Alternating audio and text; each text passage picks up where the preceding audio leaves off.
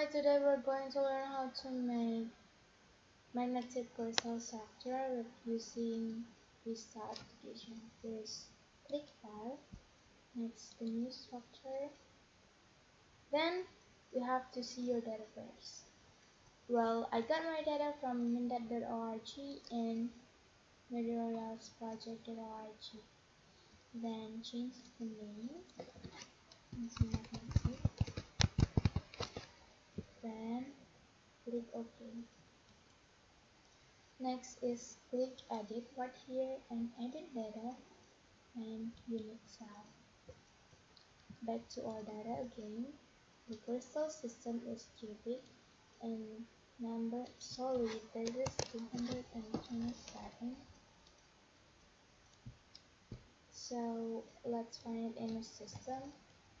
It's cubic and find 227.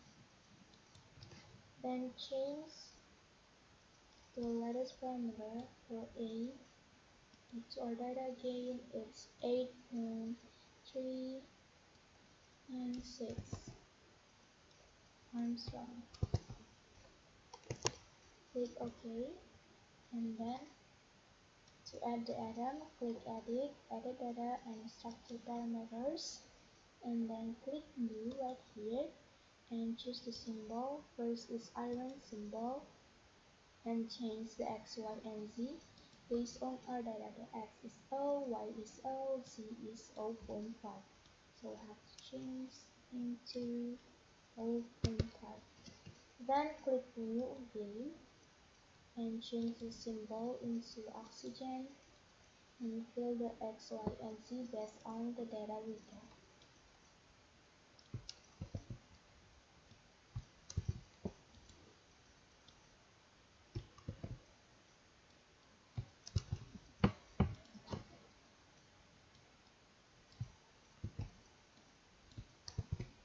Then click OK.